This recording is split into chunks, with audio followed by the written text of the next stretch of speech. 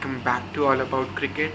So here we are with our second international cricket review, and that is being played between New Zealand and United Arab Emirates.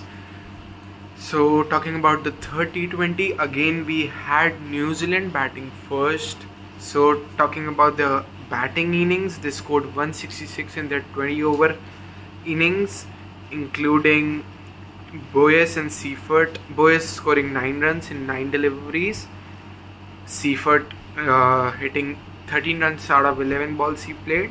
Williams scored a good 56 run. He played brilliant out of the 46 balls he played. Mark Chapman with again a 50. He also had a 50 in the second T20. He scored 51 out of 32. Then we had Foxcroft of 10 run out of 10 deliveries. Then we had Santner of a quick cameo at the end. He came at 5th wicket today and he scored 20 runs in 11 balls. Talking about the bowling unit, we had Junaid Siddiqui bowling good. He took 3 wickets in his 4-over spell, and Javadullah and Zahoor Khan taking 1 wicket each. So let's see if UAE defeats New Zealand or not.